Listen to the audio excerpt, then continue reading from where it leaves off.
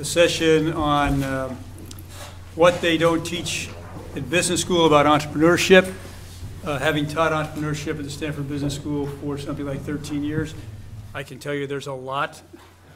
Some of it we know we don't teach, and some of it we probably should teach if we knew a little more about the subject. So I think it's a very pertinent subject today. So Mike, why don't you introduce yourself and tell us a little bit about what you did. Now, just remember, I've got a little bio here. Okay. So if you don't include things, I can include them. And if you do include things that aren't in here, I may question you on. Okay. It's like the Senate Investigation Committee. Exactly. Except you're not sitting out there. But I do get lights flashing at me. Oh, that's true. So I've been the CEO and co-founder of 4 startups. I was very lucky with the first 3. The first one was, I started with $500 of myself, and each of my 2 partners put in $500. So we had $1,500. We started it in my second year of business school at the Stanford of the East Coast in Boston. You're very kind. We never raised venture capital. It started as a company called Dial-A-Fish. It was when you could order groceries from home. It was insane. It was before the internet and everything. We eventually sold it for, we had to change direction because that was not going to work, into a computer telephony tool. We sold it for $13 million a few years later, which was tiny for Silicon Valley standards, but you know, a fair New England return on the $1,500 investment.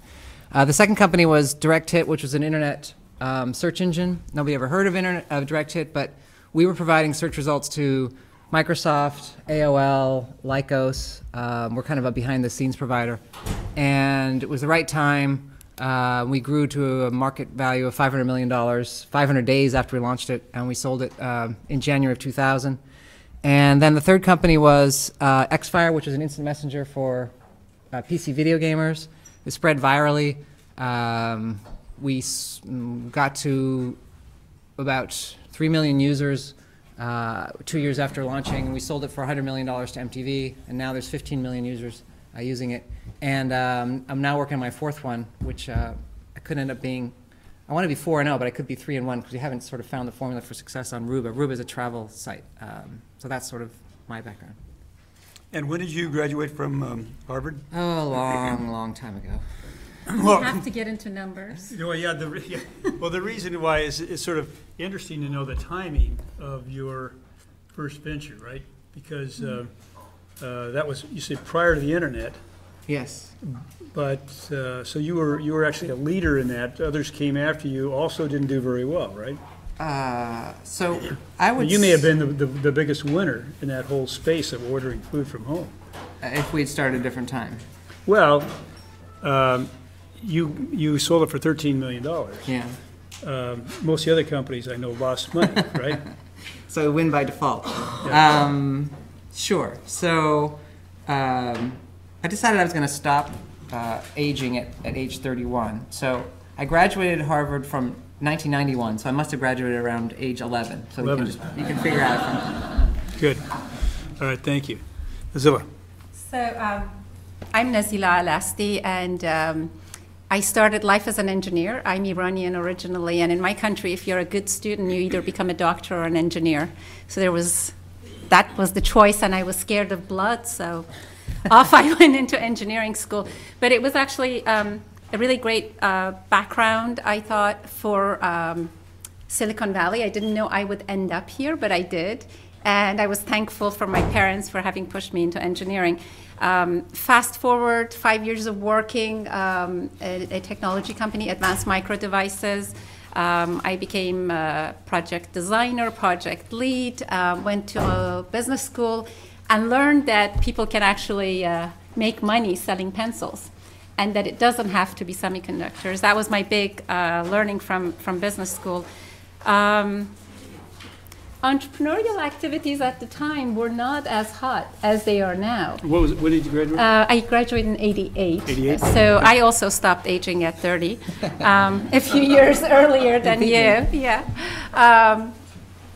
And I have to say that my experience at business school was really eye-opening, broadening, but I wouldn't say that I was focused on necessarily becoming an entrepreneur. It seemed very risky at the time.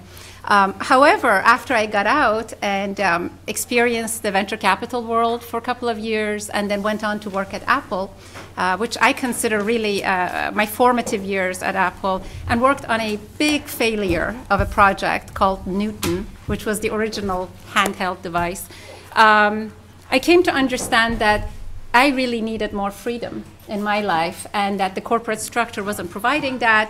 And I was stupid enough or naive enough to say that I could do things on my own. So I started a long line of all sorts of startups, failures as well as successes, and ended up now running Juners, which is my first from PowerPoint to funding to product startup, where I am CEO, founder, and growing that business. So that's a little bit about me. Zilla is also the mother of 2 daughters. Yes, I am. And someone who is passionate about trying to help those of you who are thinking about entrepreneurship learn more about it. So that's why she's here today. Yeah, let me add to that, Chuck. Sure. Thank you for bringing it up. I also want to talk to the women in the group, if you're interested afterwards, about why I believe entrepreneurship is actually a very valid choice and compatible with being a mother. So anyone who's interested in discussing that, I'm open to doing that. The world will tell you, no, it's 24/7, etc. Unless you burn the midnight oil, you won't be successful. I happen to have a different story. So if anyone is interested, I'm happy to share that. Great, thank you. So we've heard from 2 people who actually had technical backgrounds. Will, give us your background and what you're doing now. Thanks, Chuck. So I graduated in 1999 from Kellogg, and I've been in the Valley since then. I've done a combination of both startups and venture capital activity. So currently I'm the CEO of a Sequoia and Humber Winblad funded company called Widgetbox. And I joined Widgetbox 2 years ago, and before that I was the managing director at Humber Winblad and spent 6 years in the venture capital business. So since I got out of business school, I've had kind of the opportunity to see both entrepreneurs in action as a venture backer and thinking through business models and deciding who to finance and who not to finance. And then also having decided that to become an entrepreneur myself. And it's only recently I even consider myself one, quite honestly. But the last couple of years of running a small startup that's not profitable makes you one, I think. It's been a very interesting time to run a company. So no, I'm definitely excited to be here today and kind of share my thoughts about what business school taught me, what it didn't teach me about how to lead a company, bring products to market, sell, etc. And Chuck's right. Like in terms of backgrounds, I went to Harvard, studied East Asian Studies and finance, and started my career actually in Asia. So I worked in Hong Kong and Singapore, spoke Mandarin Chinese, and thought I was going to be part of the Asian miracle. And so I've done. I'm not coming from an engineering background, in other words, and so part of one of the questions today I think is how do MBAs and finance people fit into a culture that's really driven by engineers as opposed to business types, and kind of the MBA being a joke as opposed to something good. I'm happy to be here and look forward to a good discussion. Now, one of the things, Will, if I'm correct in reading this and listening to you, you joined Widgetbox after it had actually been founded. That's correct. So there were 3 technical founders. They'd actually raised $10 million before I got there. Some from you. Some from me. I was the seed financer, and then Sequoia did the A round, and then Brent Jones and Tommy Vardell at Northgate did the B round. And at that point, they were looking for a CEO, and they did a 9-month search. And the last guy that we made the offer to, I told myself at the dinner, if this guy doesn't take the job, I'm doing it. He didn't take the job. So yeah. So some different paths here. I mean, starting their own company, going out and trying to find the idea, put the team together, versus joining a startup after it's had the initial founders. The way we want to start this is to ask them a little bit about what led them to decide to follow an entrepreneurial path. Because many of you are in business school or not in business school, you're thinking about this, and you've got a set of ideas in your head as to what it's going to be like to be an entrepreneur? And then what has been the biggest surprise for them as they joined the entrepreneurial world? So you've got a vision, what led you to do this, and then what's been the biggest surprise once you jumped in? Let's start with Nazila. So I think I touched on that. For me, my job was such a big part of my life that unless I was very creative and had the freedom to do what I wanted to do, and didn't have to explain myself too much, I wasn't happy. So I thought that a smaller environment, less bureaucratic environment would afford that. I wanted to be my own boss and kind of live and die by the decisions that I made. I also like adrenaline. I like living on the edge. I like being pushed to make decisions. I felt that I had too much cushion at Apple, frankly. My decisions really didn't make a difference. The juggernaut was going on, and I was doing my best, but, you know, where was my contribution, really? So those were some of the reasons that I decided to jump into the entrepreneurial pool. The biggest surprise, though, and this probably you all are smarter than I was. I'm an immigrant, so I always thought of myself as someone who can do anything. Just give the problem to me. I'll do it. I'll take care of it. I really never put too much emphasis or attention on partners. And I learned the lesson the hard way, that in a startup environment, the biggest surprise for me was how much you needed partners. Just like you can't have you can't have a baby on your own, I suppose. You could go adopt one, and maybe that's what you did coming in late as a CEO. I don't know. You know, the analogy stops there. But you know, I cannot emphasize the importance of partners, and I cannot emphasize how much I was lacking in that dimension, and how much I wish, had I done things a different way, to go back and make ideas, joint ideas, as opposed to my idea. So that was the biggest surprise for me. Are you thinking about a partner in the sense of a founding partner, or are you thinking about a partner in terms of somebody in the supply chain or the distribution channel? A founding partner more. Partner. Yeah, and I also, just let me briefly say that I think my experience in business school told me what I was good at, not what I was lacking. Mm-hmm. And so if I were to do it again, I would emphasize a lot what I'm lacking, so that defines the type of partner you'll be looking for. So more on that if the discussion goes that way. Okay. Will? Yeah, for me, I think it was just a combination of a lot of different variables. But if you think about where we live today, right now in this valley, it's almost like, how could you not do it? You know, if not now, when? You know, and this is the whole ecosystem here is geared towards risk-taking, testing yourself. There's a whole, you know, obviously a huge base of institutional venture capital support. Legal systems are here. And it came down to, I remember doing an investment when I was in the investment side about how to test semiconductors. And at the time, the state of the art was testing a quarter of the wafer. Mm. And then it was half the wafer. And then finally this breakthrough to test the full wafer. And I feel like entrepreneurship is a full wafer test. It's testing every part of who you are. It's testing your passion, your endurance, your perseverance, your leadership skills, your sales ability. You know, I just felt that if I was 65 looking back on my career, I would never forgive myself for living in this environment at this time and not testing the whole wafer. You know, and so venture capital is a great job, but it's literally it's a research job, you know, it's a job where you make investment decisions. And I always felt when I met with the entrepreneurs, I'm like, God, these guys, you know, I admire them so much, and they just got to the point where I couldn't imagine not doing it. And once you jumped in, what was the biggest surprise? The biggest surprise was it being okay that you don't have all the answers, and trusting in process to help you get to an answer. Like, I really thought, because as an investor, you're hypothesis driven. You believe that you're making an investment based on the following characterization, A, B, and C, therefore D. And as soon as you start running a company, you realize none of those hypotheses work. And you're, because the venture guy, you're paid to have an opinion when they say, Will, what's your opinion on this deal? you have an opinion, and all of a sudden I realized, like, shit, I don't even know what to do now. Like, and realizing that that was a very unnatural feeling, because I prided myself on always knowing a view, and realizing now I don't know. And we basically, in the context of this, is we had no idea how to make money, none.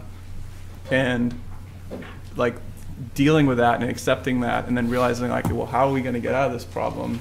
And just deciding that, okay, I'm reminded when Nick Saban won the national championship, he said that, hey, we believe in process, not results at Alabama. And what did that mean? What he meant was that if you know how to block, you know how to play defense, you know how to do these things, you just play the game, and then you trust the process to help you get to the result that you want. But so rather than a random act of heroism where you're going to have this flash of genius that's going to make you rich, just deciding to slowly, steadily plod your way in a predictable way where you're going, and then trusting that that's going to help you arrive at the right answer, as opposed to a priori saying, I have the answer, now we'll just make that happen. That was a really hard transition from being an investment hypothesis-driven thinker to a process-driven thinker. Mike? Out of engineering school, I worked at a place called Hughes Aircraft Company, and one of the projects I got to work on was a solar-powered race car, and it was a totally cool job. We raced across Australia from Darwin to Adelaide, and this car, before we built this car, the fastest, again, this was a long time ago, the fastest solar-powered cars were going maybe 20 miles an hour, maybe 22 miles an hour, we built a car that could go 55 miles an hour forever, just on sunlight, which is, from an engineering perspective, like this amazing accomplishment. And we won the race. And we came back, and I remember, just clear as ever, my boss saying, that's amazing, I just want to let you know the average raise at Hughes Aircraft Company is 6%. You're going to get 6.5% this year. And just the feeling at that moment of, your fate being in your own hands was just like, okay, this is not going to work. I was also fired between first and second year at business school. I went and worked at a consulting company. At the end of the summer, everyone got an offer to come back except for me. And they fired me because I scowled at people senior to me in the firm. And they told me that. I admire them for at least telling me that. But, talk about wanting to be in control. These were all sort of strong influences. And one other thing, sort of how do you get into entrepreneurship? I was interviewed on Japanese TV, actually. And I said, well, I think one of the key tests is how do you feel at 9 o'clock on Sunday night?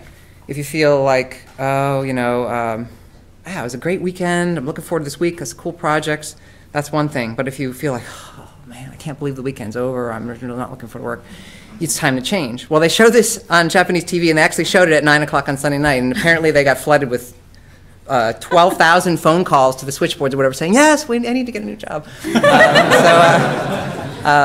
So those are my influences on doing a startup. And the biggest surprise for me, at the risk of Chuck's wrath, because this is one of those Ben said things, in terms of, I believe the most important things are a small team with high morale is really hard to defeat. And we had to change, 3 out of my 4 companies had to change. The original idea completely failed and had to change to a new idea. And that was a surprise to me. It wasn't so much the quality of the original idea, but it was the quality of the team and the morale of the team that I think were the key things. Yeah, interesting. So, similar to Nazila's point, that you need a team and you need a high-performance team, because let me just generalize a little bit what you just said, Mike. There are very few companies that start off heading here and just go like that. Mm-hmm. Most of them go like this, even if they get there, and many more go like this and end up over here. Yeah. And the question is, how do you do this, sometimes what's called the art of small boat sailing? Any of you are sailors, you tack back and forth. And a good team is the way to do it. Yeah. So now we're gonna sort of turn a little bit to thank you very much. We're gonna turn a little bit to lessons learned, and to start off, just asking each one of the panelists, so what are the 2 key lessons, 1 or 2 key lessons that have been important to your success, lack of success? If there have been failures, you learn more from failures often than from successes. And how and where did you learn them? And then we're going to, after we leave that, we'll come and talk about reflecting back on your business school experience, and to find out sort of what you think was most important about your business school experience. So let's start with what are one or two key lessons that have been important to your success, lack of success in your entrepreneurial career? How and where did you learn them? And let's get started with, let's start with Will.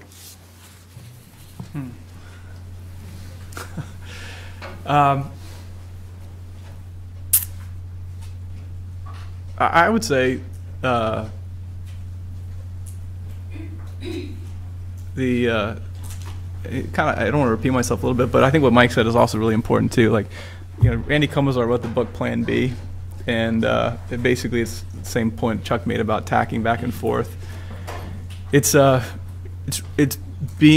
having a smart, high energy team that learns really rapidly what the signals the market are giving it. And we had a thesis about our business, and now we're on like thesis 4, I think, probably.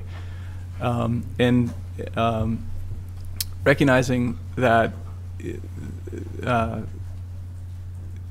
remember Chuck used to be on the board of Kana, and the founder of Kana told me once when I was thinking about starting a company, he said, "Hey, listen, the first step's the hardest, but once you start, you're just on a journey and a process." And then, and I think that's right. Like, so just beginning this work, be very, very aggressive about it, but at the same time, be very flexible as a team about how to tack based on what you're hearing. So theses around revenue or monetization or customer acquisition, market segment, positioning, all that it should be taken with degree of flexibility so that you can reconstitute yourself. And then being able to work with investors is really critical around that, because investors, again, going back to my original premise about the difference between startups and investing, investors are thesis driven. So if you say, we're going to go do this, and I'm raising money for this purpose, and we're going to attack this market this way, and we're going to characterize revenue model this way, and then the first board meeting, you're like, well, that didn't work, Having the ability to have that conversation with them so they're with you through the journey as opposed to being surprised by the tack. And so I would say being able to work down with your team and try to attack the market and then learn. And then the other challenge has been, how do you work back up with your investor group to basically say, okay, well, here's what we're seeing in the market. Here's the data points. Here's how I'd characterize those. Here's why I think we need to move direction a little bit. And then making that an open conversation so they become part of the solution as opposed to like critically observing your problem. So I don't know if that makes any sense, but so the lesson is be ready for changes of course and embrace them. Yeah. And also have the courage to go back to your investor group and explain to them, this company's not doing what they invested in. Yeah. I mean, your point about, as an investor, you've got a thesis and you're investing in a market, and if at the first board meeting you come back and say, oops, sorry guys, I just took your $10 million, but right. We're not going there. Right. And the other thing I really learned, I think, and I say this with all due respect, is like investors are extremely opinionated, like alpha male type people, typically, and they have lots of opinions. The other thing I learned was to acknowledge and be respectful and listen to all of them without being overly reactive to responding to any particular one of them. Like, what I mean by that is they're going to say, you should do this, this, this, and this. And at first I'd be like, I'd go back and be like, okay, well, that doesn't make sense. Why would I do that? And, but so there's a fine line, I guess, between having an open conversation with investors, being extremely respectful of their opinion, because CEOs who don't listen to their board get fired relatively quickly, in my experience. So you listen, but then you still are in charge. And so you have to decide how you incorporate their feedback, make them feel like they've been heard without making decisions that you go against your own gut feel or what you think the business should really do. That's something that's also hard to learn, I think. He was an investor with a firm called Hummer Winblad. One of those two was Ann Winblad. So let me change a little bit the alpha male to very determined and opinionated. Yes. How's that? That's very, very fair. All right. Mike. So for me, one of the golden rules is speed is the ultimate weapon. And I've learned that in a good way and a bad way. I have all these little sayings. I think that the probability of any business development deal ever happening declines by 10% every day it doesn't close. And I really believe that. So, you know, we closed the Microsoft deal with Direct Hit, where our results were shown on the Microsoft search result page, and that deal was done in less than 10 days. And I think if it stretched on to, you know, 6 weeks or something, it would never would have gotten done. Same with AOL deal. I've just seen through my, you know, history which ones close and which ones don't. Same thing with raising money. I think I've raised 7 rounds of financing, and 6 out of the 7 had a signed term sheet the same day I pitched. And I think if you stretch it out longer, all these questions and second thoughts and more market research and whatever comes up, and even closing employees. Someone comes in for an interview, we'll do due diligence checks while they're still interviewing other people in the company, and before they leave the building, we'll give them an offer if we like them, and we'll say, are you ready to accept? And they're like floored. Right now, we say, you know, yeah. And then we say, okay, I understand, we don't want to rush you, sleep on it and let us know at 9 o'clock tomorrow morning. But we get a lot of those people, and if we don't, I've seen people, you spread out, and then you lose them. Also launching products. All my companies, we've launched a product within 3 months, 3.5 months of starting the company. And then it's not a very full-featured product, but you get the feedback from the market and everything. So speed, for me, is far and away the most important lesson I've learned. So one of the points you made there had to do with raising money and signing the deal the same day you pitched it. Yeah. Were you able to do that the first time out? Let's assume that these people are all going to be the first time out. So. Yeah. So people always ask that, and so let me just say part of the reason all of us, I think, here are doing this is for aspirational, so sort of get you guys, you know, motivated and excited. So some of these things may seem like, oh, I can't believe that, but it's sort of a goal to go after. But actually, Draper Fisher Jurvetson, my second company, so I had one under my belt, the $13 million one.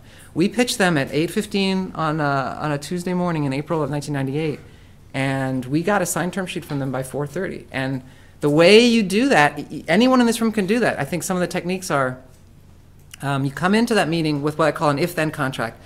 An if-then contract, I go get a customer for the product and make this amazing claims. Like, if we can provide search results in 50 milliseconds that 80% of your users think our results are better than your current results, would you buy them for $1 per 1,000? And almost anyone will say, yeah, okay. So they sign a letter or whatever, and then I walk into the Draper Fisher Jurvetson with this letter. Now, there's all sorts of caveats and clauses and no legal contract, but at least Draper Fisher says, okay, the market risk has been eliminated. He's got a customer. And also, you walk into that meeting with sort of how you're going to build a product. Here's the Gantt chart. Here's the people. Here's the 3 people I'm going to hire. I've already talked to them. They've already committed to join. Here's the the database schema. DFJ doesn't know whether the schema is right or not right, or it's really going to take 6 weeks. But at least they think, okay, this person seems to know where they're going, and so it's much easier for them to say, okay, yeah. And of course, you also play competitive pressure. I always do my meetings. I'm meeting, Will's been on the receiving side of this probably. I meet with 3 VCs in the same day, and I say, it's moving fast, and I'm actually expecting a term sheet by 5 o'clock today.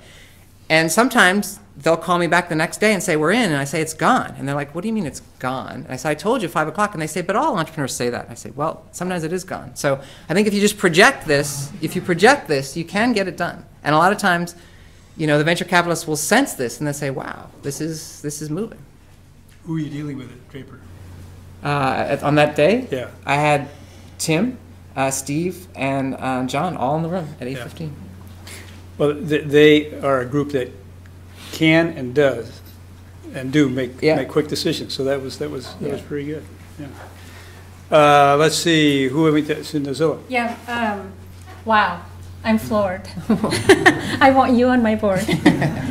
My experience has been very different. The small sailboat analogy, I think, corresponds to our journey definitely with Juners, the company I'm leading right now. It was different with e-circles. This was late 90s, 98, 99. We raised $27 million. And it was very much of this quick, now or never. But I guess my biggest lesson is that you shouldn't give up. And if 9 o'clock at night on Sunday you still feel that you have the passion, it's an affair that's not finished. If you're still coming up with good ideas, then keep on at it, even if you don't have the term sheet, right? So persistence always pays. And it's kind of what Will was saying about the process. Be very focused on what you're doing, where you are in the process, and don't give it up. Don't let people derail you, because they will try to. The other lesson I learned is that maybe I'm too much of an engineer. I really don't have it in me to go and bluff like that. Yes, you do. Yeah, exactly. So I need you as a coach. I will urge all of you to find a mic and learn from. Seriously. There have been board members in my company that have told me, you did this and this is how you spoke about it. I think it's also perhaps, not to find a point on it, a female characteristic. Yeah, you were expecting me to do this, right? Why should I even brag about it? As opposed to, because you're dealing most of the time with these alpha males that are, I characterize them as lions, right? I am an ant, I build. And then I face the lion, and the lion just basically all he does all day long is sit under the shade and watch. Ooh, that looks like a good prey over there. Attack. And then when the lion is attacking Mike is like, whoa, I've got 3 other lions coming, quick. Whereas me, okay, so we're laughing about this, but this is a serious point. Find out if you're an ant, get yourself a lion partner somewhere. If you're a lion, get yourself an ant partner, right? Because both are necessary, and the combo is really unbeatable. The combo is what lets you do the speed, right? And the ant and the lion better trust each other. You don't look like me. Yeah, I know. You wear lipstick. Yeah, I know. But I have a brain. I can help, Let me also share, since I've got the audience laughing, I think I have permission here. I was 6 months pregnant with my second daughter. Amazon made an offer for the company I was at, eCircles. At the time for $250 million, $245 million to be very precise. Imagine, second child, belly comes out much faster. I am this big, and I'm literally jumping up and down on the table, saying to the CEO, take it, take it, take it. And he looks at me, he says, you're not an entrepreneur, you really don't have the balls. An entrepreneur will say no to them. I'm like, no, this is $245 million. Don't say no. We sold that company for $13 million to classmates.com 6 months from that point, right after, whatever, February of 2000, April of 2000, right? So at that point, I really felt this small. I'm like, oh yeah, that's right. I'm pregnant and my hormones have gotten the better of me. And I'm definitely not an entrepreneur. That's why I'm working for this guy as a VP of marketing.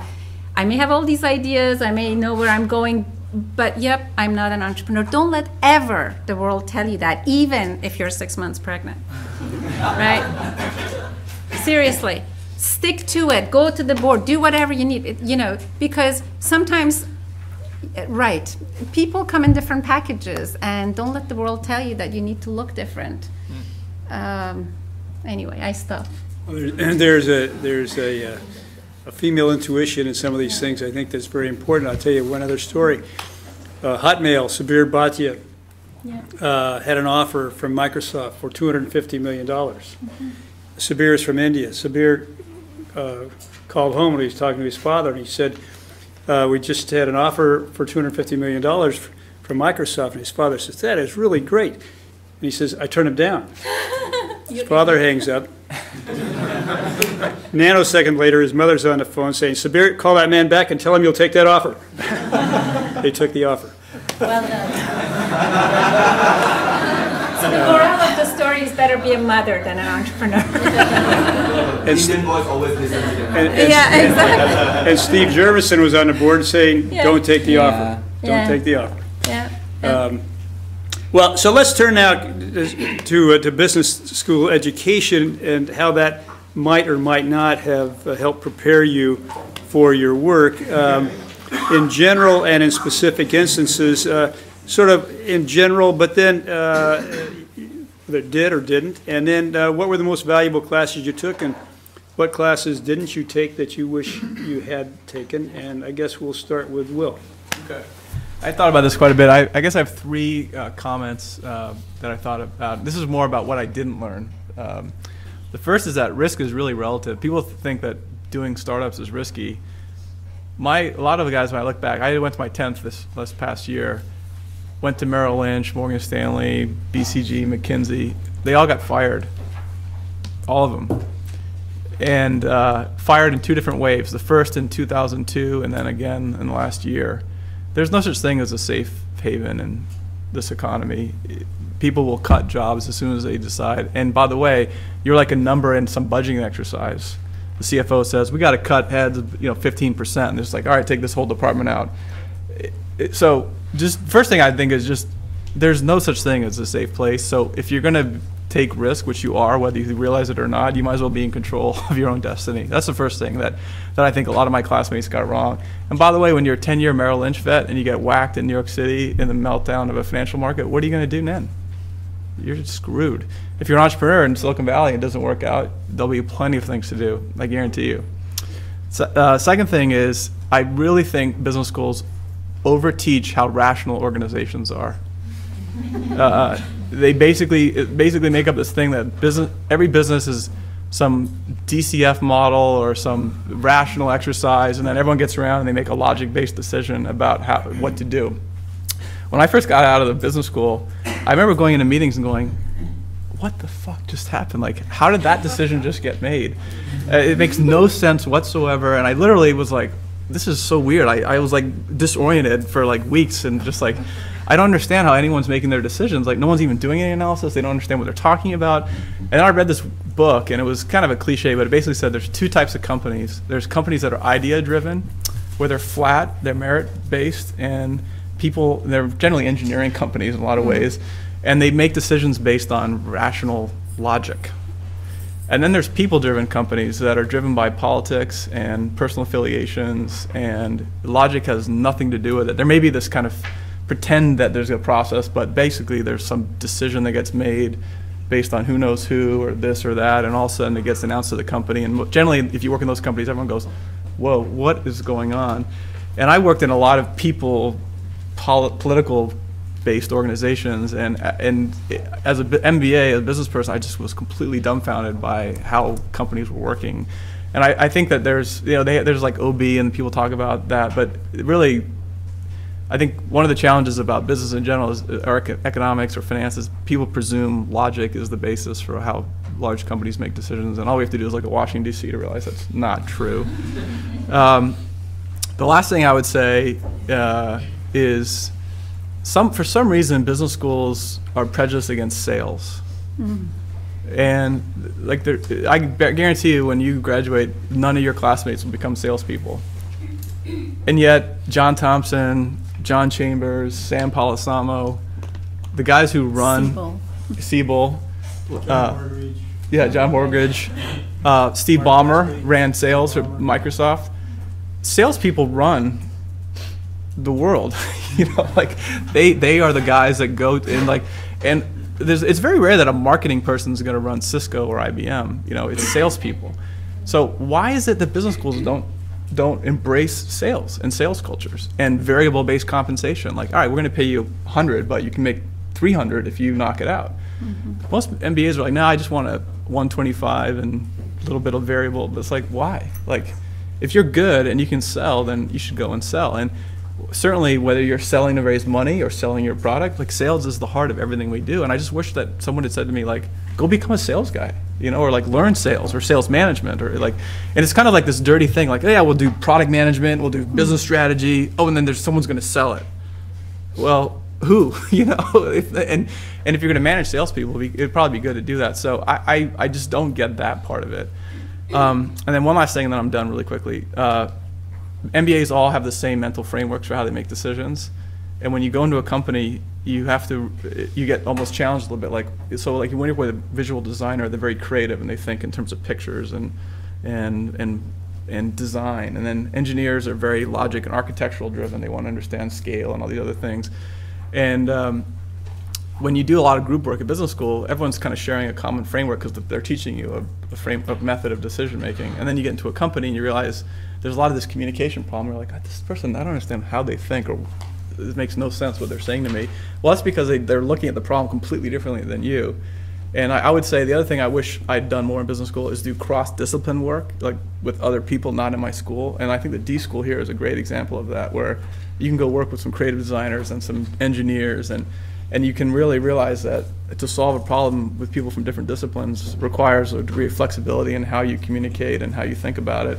And that was a real shock to me too, when you end up, like, I have a couple of people work for me who are designers, and whenever I talk to them, I realize, like, wow, they're like thinking from this problem from such a different vantage point than me, but yet it's very valuable the way they're thinking, and they're better at it than I am. So those are all things that I wish I'd learned more of, I suppose. So a while ago, I had this dream, this fantasy, like, gosh, I wish I had this magical power that I could, to get my company to work, I could control the brain of someone I'm trying to get a business development deal with, get inside, get Google to do this, get Google to change my page rank or whatever. And I'm trying to get around to supporting Will's point that then I realized you actually can. And that's through this persuasion, this charisma, this sales technique that I think is the most important thing CEOs do. One way that I got a lot of experience was in my first company, we were selling this software product, $500 software product, over the telephone. And there were 3 people in the company. And we'd just gotten this article in this magazine, and sure enough, 300 people called in the next 2 days saying, yeah, we want to get the product. We didn't even have it finished yet. We were a little bit jumped the gun. And so we created this database, and we started to put everybody's name down and call them back. And then more people would call in about the product. So in the beginning, out of every 100 calls, I would take their information down, I would send them a brochure, and I would, I'd say, okay, I'll follow up or something like that. I basically was closing nothing. 10 weeks later, out of every 100 calls, I could get 33 of them to give me their credit card number by the end of the call. And you just learn to say, well, look, we have a 30-day money-back guarantee, so why don't you just give me your credit card? I'll send it to you, and you can just do the tutorial if you don't like it. Why do you want to spend time reading the brochure? Why don't we just have the product in your hand? And you can try different techniques and different approaches and learn which ones work. And the other thing I think that happens that's very powerful is when you ask for something huge, something you think is maybe a little bit outrageous, and someone gives it to you. It's a very eye-opening experience when you say to AOL, why don't you put our search results right here and split the revenue 50-50 with us. And when they say, okay, you're like, oh my goodness, There are some other analogies I could give, maybe probably not appropriate in this environment, but where if you go for something you think is maybe unattainable, and sometimes they say yes, it's a very powerful experience, and it makes you try more often. So. Good. Okay, so I say that business school should require every student before graduating to sell $10 worth of goods. $10. I second your point, and I'm going to move on. Selling is underestimated, and it is hard to get $10 out of a person, believe me. It doesn't matter the age, doesn't matter the size. So in our company at Juniors, we started as a free service. We debugged it and then realized that we have a long way to go for this market to realize, and we better have some money coming in. So we turned it into a subscription service. And the amount of effort and thinking that went into this exercise, I can write books about. But the net result of it is that we became the masters of our own universe, if you will. It's a very small business, but it is self-sustaining, right? So importance of sales, I can't highlight it enough. Similarly, I thought that in business school, my biggest learning was on organizational behavior, just because I love to learn more about people and how minds work, and accounting, because I knew nothing about it, right? So those were the courses that attracted me the most and I learned the most from. I think there is an overemphasis, at least in my years, I'm sure things have changed, on maximizing revenues and profits as opposed to maximizing value. And that's a critical question. And the reason for it, I think, goes a little bit to the fact that all of us living in U.S., in capitalist society and so forth, I don't know what the reason is, but we always think bigger is better. And I'm not sure if that's the case for everyone.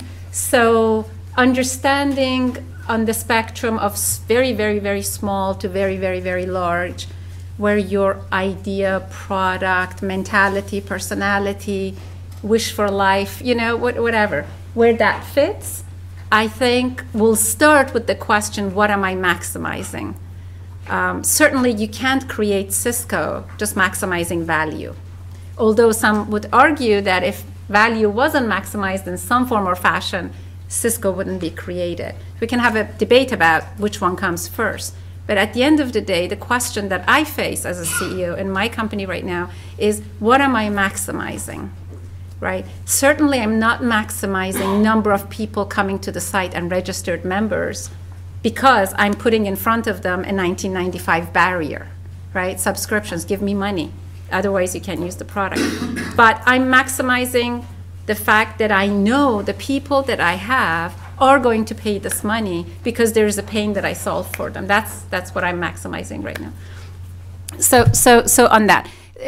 Another point, scale. When I was at Apple, I was so ignorant. I would look around and say, oh, this is so stupid, this is so big, and they don't really see the value of my great ideas. You know, what is going on? I was like you. I was like, I'm an MBA, use me, you know. I'm smart, I can do, etc. But if you end up in a big company, please do me a favor, take the time to learn about scale. You know, just watch it. Just watch how organizations are built, watch how products are shipped. Just watch it, because there are a lot of lessons that you learn that you don't know when and where they're going to come handy, but they will, I guarantee you. So scale, it's kind of, if you don't understand it, like I was when I was at Apple, it's easy to poo-poo it and just say, oh, I'm just gonna go be an entrepreneur. But if you pay attention and learn from scale, then you can be a better entrepreneur, I think. And I will harp once more again, learn where you are weak. I think in business school, because it's such a selective program at Stanford, people that come in, we all felt we were the chosen. And the school does nothing to diminish that, right? We're continuously pumped. At the very same time that I was going through business school, my husband, my now husband, then boyfriend, was going through a PhD program at Stanford. And every day he was told how stupid he is. Seriously, he was writing a thesis, he was doing cutting edge work, he was doing modeling like you wouldn't believe. And every day they were telling him, up, you came short, you came short. And every day I was, just for sitting in these great chairs, I was being told I'm wonderful. And so what happens is that you really, I think, gravitate towards what you're strong at, as opposed to finding out what you're weak at. And you know, you may be fine. You know, I'm good at talking, so I'm just going to keep on talking. I may not be very good at thinking or understanding people's feelings. I'm just going to let another person do that. That's certainly a strategy. Nothing wrong with that. But if you want to be a more holistic manager, a more well-rounded entrepreneur, I would definitely pay attention to the negative space and what it is that you don't do well, and why, and how can you beef it up. Thank you. So we've got a couple other questions that we can throw out here to the panel, but let's open it up here for see if there are any questions from the audience. Sure. Nobody's mentioned financing on your own, growing organically, and I actually have started a number of businesses, one of which we have 30 partners who each mortgage their house for $500,000, and the company is now the biggest company in the United States in this particular field. Did anybody comment on that? I've never taken on any debt to finance anything in any business. Anybody want to? If not, we'll I can. Yeah, I can start here. Go ahead. go ahead, Mike. So my first one was self-financed with the $1,500. We never raised debt or equity from investors. It's quite painful to run a company with $1,500 in invested capital. It reduces your flexibility about having any computers, for example, in the company. So I don't think you have to raise venture money, but it's a sort of an optimization decision. The fastest way to get there a lot of times is to raise venture money. Now, I actually haven't raised a lot of venture money. Direct Hit started with $1.4 million, and Xfire started with $1 million. So I think you can do just fine with see, I've even drank the Kool-Aid in Silicon Valley. Even small amounts like $1 million. I think you can do quite fine with that. Another question, right here. Yeah, thank you, by the way. My name is Erica, I'm a first year at the GSB. And we have an ethics class and an OB class. And in both of those classes, we've been talking a lot about biases recently and just how we're inherently biased and it's kind of like self-fulfilling nature. And I'm constantly struggling with that and then also looking at entrepreneurial spirit and just like head down, get it done. Like, how do you, there's a little bit of talk about attacking and reacting to the market, but how do you reconcile your own biases with also just moving straight forward ahead? By biases, you mean in terms of thinking about what consequences might be of a particular action, or are you thinking about biases against entrepreneurship or for entrepreneurship? No, just the prior. How do you deal with your personal, your personal, might call it priors in terms of how the world works? Yeah. Anybody want to? I'll take that. So I came in with my biases about where the direction of the product should be. And it was fortunate that I had team members that helped me see how the market was reacting, what was good and bad, and we switched that. But I had very strong bias, and I'm of the school that says, if you don't believe it, nobody else will believe it, right? So in that, I drove really hard, and then people kept on presenting me with data. Here's how it's not going to work. Other times I haven't done so well, so it's a continuous struggle. But one of the things I do at the end of every day, I allow 10 minutes to just sit. And it's amazing the things that occur to you to me in those 10 minutes. I would highly recommend you doing that because those types of answers don't come by sitting and thinking about it. You know what I mean? You just need to let them percolate a little bit and then the answer will be self-evident. But if you don't believe as an entrepreneur, nobody else will believe. So. Yeah, the only thing I found is that's really been helping me through that is being very authentic with people. And, you think of entrepreneurs maybe, there's a fine line between being like constant salesman optimism and being authentic, and you've all met plenty of people where you go, this guy is such a snake oil salesman, you don't believe it. And so what I found that's been really helpful is having access to people where I can just be completely honest with and let my guard down and say, I'm really struggling with this. And I have, obviously if you're a leader, you don't want to panic people by making it seem like it's hopeless or anything. But if you can have access to people who you can just generally lay out your concerns and get feedback, you really find out that what happened to me recently. I went to David Hornick's conference, the lobby in Hawaii, and it was just great for almost like just people sharing pain, basically. It was really, but in a way that was very cathartic in the sense that you realize like everyone goes through this. Even people who are super confident, super accomplished have gone through very dark moments, and even though you're going through that and you're concerned, you can get recharged by just having that kind of conversation, and then being able to go back and get stronger to deal with your issues. Like anything on this? No, it's okay. Okay. Any other questions? Right here. Ms. Zilla, you mentioned that there were things you learned from a large company that you could apply in entrepreneurship. I'd be interested in hear some of those lessons and takeaways. And Mike, too, if you were looking at that aeronautics engineering company, you could apply later. Well, Mike already told you learned it. You get 6% raise. Right? 6.5. 6.5 for me. Well, but that's only the average. So, Mike, so what do you think? Other than the fact you learned you wanted to be an entrepreneur. I mean, Will's point just made me think about, the why some decisions are made. I mean, I was at, let's just say, an unnamed big company where all day long people would go into meetings, there'd be no agenda, people would talk for an hour, there'd be no action items taken, people would walk out of the meeting, and it's as if the meeting didn't happen. It's kind of like, why? So we don't have very many meetings at my companies. We have a 12-minute weekly all-hands meeting on Monday, and we have one-on-ones, about 30 minutes between me and each of the direct reports. And that's about it. So Nazila, you gave some examples of the problems that you saw in large companies, but were there any things you took away from that were valuable to you in your entrepreneurial career? I think that's part of the question. So one thing to do is watch executives. How they run meetings, what they do, what they are paying attention to. And the best way to do that is to get to know their admin.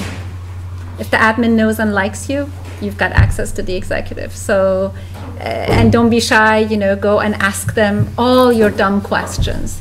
How do you run meetings and why? What kind of so those types of access to people that when you come out of that company you will not have access to. The other thing I learned was the decision-making process in a big company. So if you're searching for a partnership with an AOL, what you want to do is understand how AOL works inside, so that if you have a notion of what a VP looks like and what type of decisions in this size company they concern themselves with, what a director looks like, what a manager looks like, then when you're facing them, you speak to their concerns. You're not speaking out of context, if you will, their context. Lots of lessons about effective meetings as well as non-effective meetings, again depending on the executive, depending on how the meeting was run. And then the whole idea that how do you make a ship move when there are thousands of people involved, and are there any lessons that can be taken from that to apply to a small company? So yeah, I think it was a really rich environment. Oh, one last thing, lots of training classes and so forth available in large companies. Come to a small company, there is none of that. You have to beg your boss, can I please go for this $200, entrepreneurship conference or whatever. The answer is, in my company, no. And so benefit from those, because larger companies are more accommodating. Anything on this quote? Yeah, I started my career at Morgan Stanley, and I went through the analyst training program there, and I learned excellence, work product, and how to just get stuff done. And it was just, you're like, okay, Friday, 4 o'clock, MD calls and says, all right, we're going to go see a client on Monday. We need to build this gigantic model and run these 50 different scenarios. And by the way, there better not be any mistakes, and have it printed, bound, and at my home in Westchester by 7 a.m. Monday. And I just remember there at Morgan Stanley, they taught me once, like, hey, the difference between good and great is 10 minutes. And I said, what do you mean by that? I said, okay, so you do something and you're going to go give it to a senior guy at Morgan Stanley, print it out, put it on your desk, go walk around the block, go get a cup of coffee, come back and then read it again, and you'll find 4 mistakes. If you print it out and take it to him and put it on his desk, he'll find them for you, or she will find them for you. And big companies that maintain a culture of excellence and execution can really teach you how to be very personally effective and to learn to functionally execute very quickly, like build this DCF now and do this or do that. And so Morgan Stanley, Goldman Sachs, those are companies that are big companies, but they're high performance companies where a lot of good work gets done. I remember joking, like, those Army commercials, we do more by 6 a.m. than most people all do all day. I used to say that, I'd go down to the lobby of Morgan Stanley in New York at 5 p.m. and everyone would be going home and be like, all right, shift 2 is about to start. Let's go back up and crank some more stuff out. You learn to work. And I took that away, for sure. So some of you have probably worked for or are working for large companies. I think one of the things you should do is take from that that there's things to learn, and it can be important to you as an entrepreneur. 15 years ago, certainly 20 years ago, but even 15 years ago, if you asked a venture capitalist in Silicon Valley, what was the right profile for an entrepreneur they wanted to back, it would be, 5 or 10 years at Hewlett-Packard or some other company to learn these life lessons. If you ask them now, they don't say the same thing. And the reason why is because you have people like these 3 people here.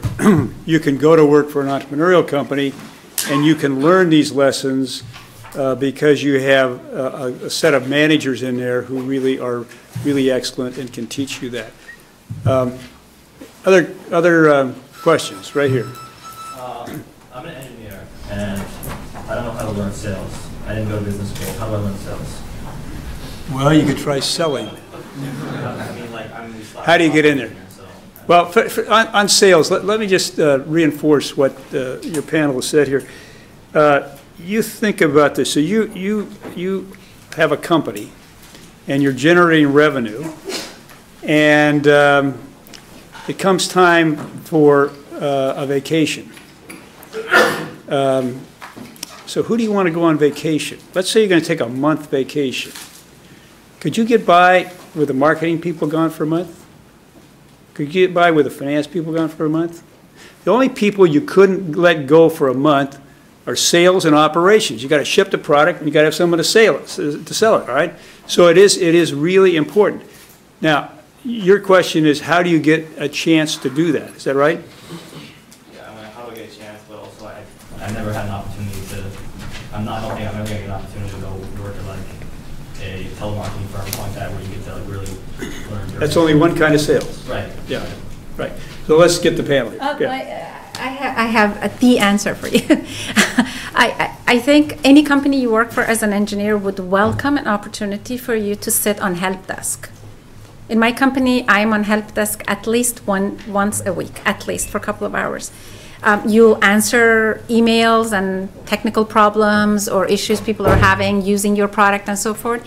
And then through answering those, you will learn how you can shift their perception of the product. That's like step number 1 in sales. You don't have to necessarily get dollars in exchange, but you help the company maintain that customer, right? So if you're an engineer, best place for you would be to sit on help desk and do it and offer yourself. And I know wherever you're working, people will jump at the opportunity because you have the technical know-how. You'll learn a lot that way. Then tag along to the salespeople as the expert. Right? They always know how to sell, but they may not have as much in-depth knowledge of the product as you do. So just ask them, hey, take me with you next time you go on a sales call. I promise not to open my mouth. Or if this is a really hard customer that has technical problems, tell me what they are and I'll come prepared to answer those. So I think the first step is just observation. I'll also say that when I was an engineer, I wanted more money. And so I looked around at AMD and I saw salespeople making a lot of money. So I said, I want to go be a salesperson. So I went and applied, and they told me, what? You're an engineer. Go back to your corner. What do you mean you want to be a salesperson? You're an engineer. Sit there. And that was the reason why I applied to business school. Because I thought, okay, in my limited worldview, if you wanted to sell, you had to go to business school, only to learn that there's really no selling happening in business school, right? So anyway, there are avenues. We now have a sales course. Yeah. Oh, okay. Okay. Great. Yeah. Yeah. This course was created because I was teaching a class on Netflix, and Reed Hastings, the founder, was in the class, and John Morgridge was there, and so John asked the question. He said, "How many?" And also there were Frank Quattrone, who was the guy who took them public, and the lawyer who took them public. So John asked the question. He says, how many people in this room have been in sales? And so one person raised his hand, John. None of the students raised their hand. So he looks at Frank Quattrone. Says, what are you doing these days, Frank? And Frank sort of looks at him and says, oh, I get it, and raises his hand. Okay? And then, of course, Reed Hastings, the CEO, raises his hand. The only person that doesn't raise his hand is the lawyer sitting over there taking notes. So John walks over and says, so what are you doing these days? And he looks at him and says, oh, raises his hand. So we left that meeting and went out and decided that class and decided we needed a sales course. So we have it now. I don't know how many of you students have taken it or thinking about taking it. And it's something that I think a lot of students are taking advantage of. I think we have 4 sections this year. That's great. So. That's great. Anything else on this question? Right here. Not on sales, but my name is Terence. I'm from UV, in Singapore, and question for you guys, because so far I've been hearing 2-year, 3-year cycles, and you sell your company. So I've been running my company for about 9 years now. Have you guys had any experience or heard of people that, you know, to be in a startup and they are at a small, medium size, we're about 50 plus, 60 people. You know, running 9, 10 years, do you have problems with founders or key employees getting tired or impatient and stuff like that? And how do you handle that? Mike, why don't you start? That's one of the reasons why I like to sell my companies in 2 years. I think there's all sorts of benefits you get from exponential growth, from a valuation standpoint when you're raising additional financing, from a valuation standpoint when you're selling the company, from an employee morale standpoint. You know, literally if you show these exponential growth of any metric, then everyone's so excited. Every weekly meeting, wow, the number's up, you know. I think it's really hard to have, to maintain the intensity and drive over the longer periods of time. I think there are different sets of people. There are certain sets of people who, they couldn't do it. I mean, I couldn't do it. And I guess the only other comment I have is, I sometimes advise startup companies, and they say, oh yes, you know, engineering team's feeling a little bit, you know, not driving as hard. They're, you know, they're leaving early and whatever. And you know, how do I get them to work harder? And a lot of times I say, that's the wrong question. The question is, the problem isn't what they're doing now. The problem is who you got in the company in the first place.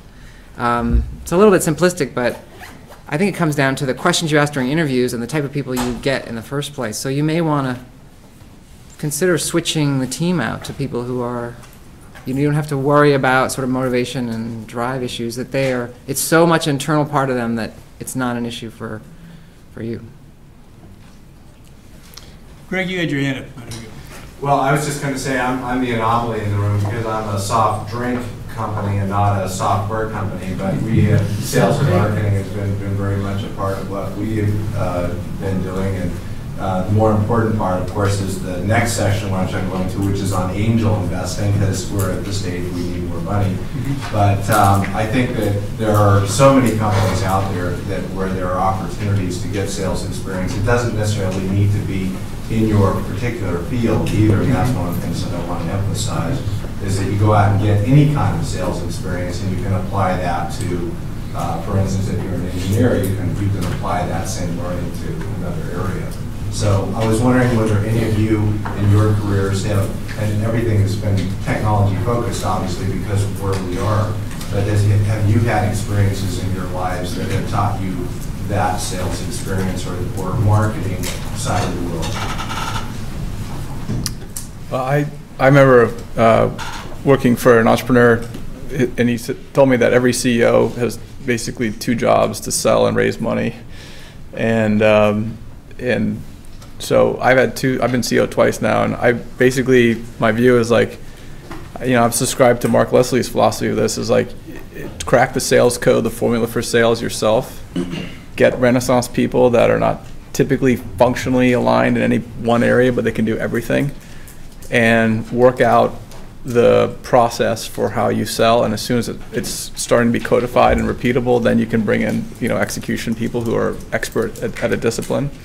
And so I think that's been my approach, to make the first 5 or 6 sales, realize what works, what doesn't work, and then as soon as I feel like, you know what, this is kind of, we got it, then you can go hire someone who's literally, their resume says salesperson. You say, okay, here's the sales process, here's the collateral, here's your number, let's go do it together 3 or 4 times, then like launch them off. And so that's kind of what I did, yeah. Anything else from the audience? Right here. I just want to follow up on your point about VCs saying you should work for HP first. Yeah. What do they say now? Now they don't say that anymore because the people who are running startup companies often have the same kind of experience and they're sophisticated, so you can learn from them. They don't say don't do it, but it used to be that's the path. You know, we won't invest in you at Kleiner Perkins unless you've been at HP for 10 years. Not quite like Chuck, that. did you see what Leone said when he went to give a talk in San Jose? No. They said no one over 30. Yeah. Seriously, that's what he said, and he got Yeah. a lot of trouble for it. But Sequoia, they were quoted as saying, Well, Sequoia is at we don't want to hire guys over extreme in 30. that, So I was like, well, okay. Sequoia, Mike Morris told me the other day that he doesn't believe in market research. I said, what do you mean you don't believe in market research? He says the individual entrepreneur has to understand the market so well and have, you know, the million other people that are just like him or her, or else we're not going to invest in them. So that's I would say that's an extreme approach. Yeah, definitely. Let's see. You had one here. Anybody else? Right up here.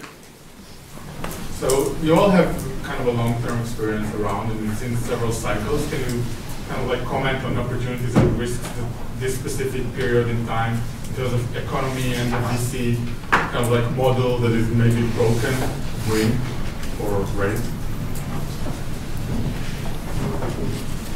I would say that one of the big challenges the venture business, of course, everyone's talking about is there's a surplus of committed capital and there's no public market. M&A exits are challenged, and so you have the situation where the median IT exit's like $50 million, and you know the average company is raising, or median company's raising, I don't know, 18 million or something. So like, how's the math work?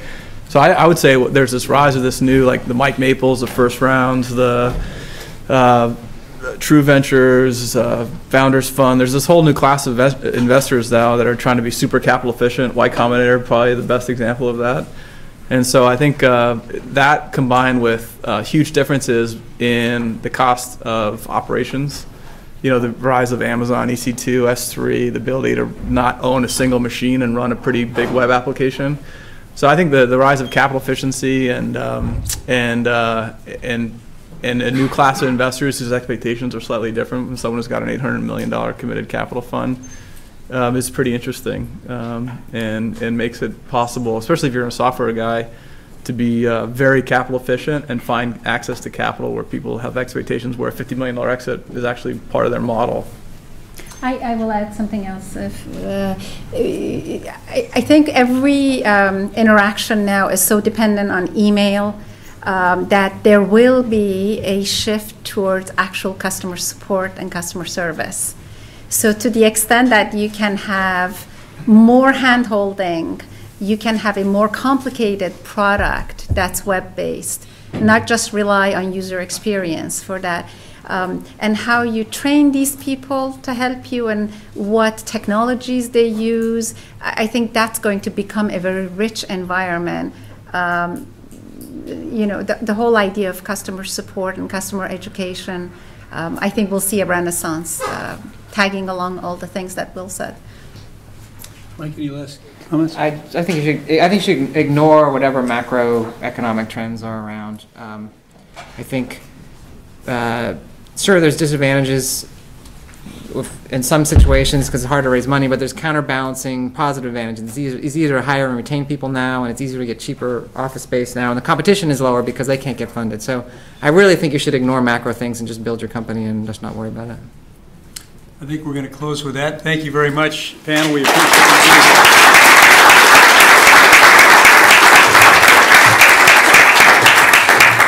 It's nice meeting you. Yeah.